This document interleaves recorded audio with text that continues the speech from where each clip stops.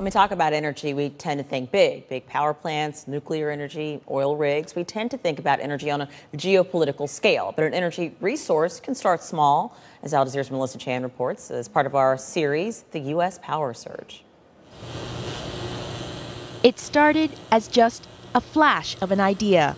What happens if you let people, rather than companies, take power into their own hands?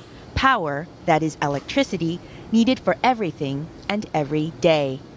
It doesn't look like the most elegant solution, and the technology is not new, but the gasifier may be one answer to the global energy problem.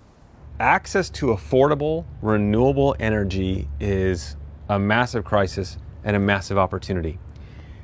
If the developing world doesn't find an alternative to carbon-based fuel sources, we're going to cook the planet. So the other thing is that the idea is to hand power to the people.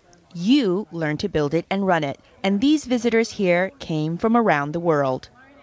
So, to power this up, you need biomass, and biomass is something as simple as wood chips and corn cobs, or as exotic as palm nut shells. But we're going to use walnut shells. It takes about 30 minutes to put the power pallet together. It can fit in your backyard, run 2 or 3 households in the U.S., or support an entire village of 40 families in Indonesia. At $19,000, it's not cheap, but daily use more than makes up for the cost after a few years. A man, a machine, and moments later, a flip of the switch.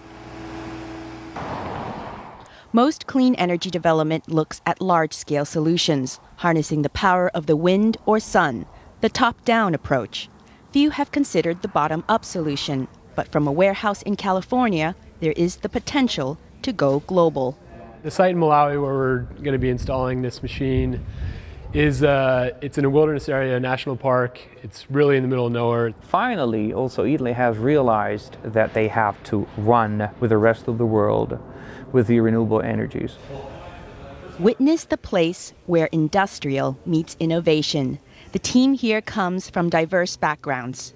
This space attracted a really interesting group of people. So there were MIT scientists, Stanford PhD physicists, there were junkyard fabricators, there were artists, there were engineers.